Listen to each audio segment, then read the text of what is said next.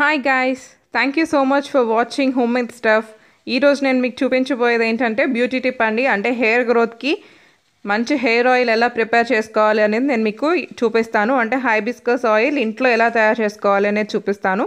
దానికి కావాల్సిందల్లా మందార పూలు, అలాగే వాటి ఆకులు ఒక 2 రోజుల ముందే తెచ్చుకొని ఇంట్లో నీడన ఎండపెట్టుకోవాలండి. ఎండపెట్టుకొని వాటిని యూస్ చేసుకోవాలి.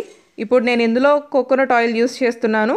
కోకోనట్ ఆయిల్ 1 లీటర్ తీసుకున్నాను. ఈ 1 లీటర్ కోకోనట్ ఆయిల్ని ఒక గిన్నెలో పోసుకొని అందులో కరివేపాకు, ఫ్రెష్ కరివేపాకు అండి, అప్పుడే తీసుకొచ్చిన కరివేపాకు, అలాగే ఎండపెట్టుకున్న మందార పూలు, వాటి ఆకులు వేసుకుంటున్నాను.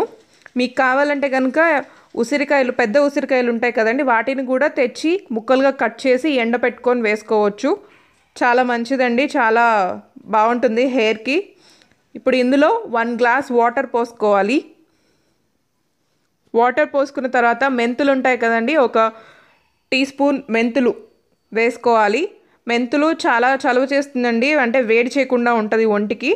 అందుకని మెంతులు వేసి మరగపెట్టుకోవాలండి. ఫస్ట్ కాసేపు హైలో ఉంచుకొని మరగనిచ్చుకోవాలి. ఒక పొంగు వచ్చిన తర్వాత అప్పుడు సిమ్లో పెట్టుకోవాలి. వాటర్ పోసుకొని మెంతులు కూడా వేసుకొని బాగా కలుపుకోవాలి. కలుపుకొని హైలో పెట్టుకొని మరిగించుకోవాలి కాసేపు. నేను ఇక్కడ coconut oil వాడుతున్నానండి. Fresh coconut oil, single crushed coconut oil వాడుతున్నాను. మీరు కనుక దొరికితే ఇంటి దగ్గర దొరికే గానుగ నూనె అంటారు కదండి, అది యూస్ చేసుకుంటే ఇంకా మంచిది అండి, మీ హెయిర్కి చాలా మంచిది అది.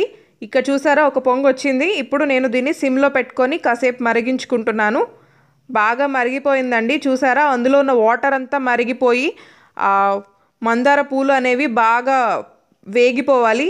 అలా బాగా మరిగేలాగా నేను కాచుకుంటున్నాను ఇక్కడ.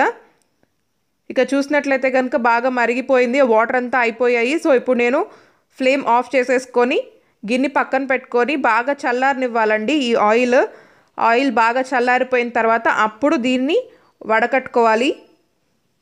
నేను ఇక్కడ ఒక గిన్నె తీసుకొని గిన్నెలో పల్చటి క్లాత్ వేసుకుంటున్నానండి. కాటన్ క్లాత్ పల్చటిది వేసుకొని దాంట్లో వడకట్టుకుంటున్నాను నేను.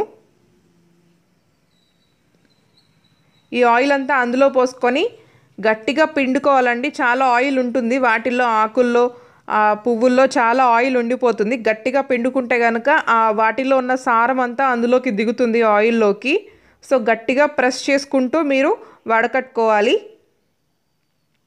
ఈ ఆయిల్ని వారానికి 2 సార్లు అప్లై చేసుకొని ఒక ఓవర్ నైట్ అంతా ఉంచుకొని తెల్లారి హెడ్ బాత్ చేస్తే కనుక చాలా మంచిది. అండ్ ఈవెన్ మీరు ఇంకా 1 వీక్ అంతా రాసుకున్నా కూడా ప్రాబ్లం ఏం లేదండి, చక్కగా రాసుకోవచ్చు. 1 వీక్ అంతా రాసుకుంటే చాలా వెల్ అండ్ గుడ్ అండి.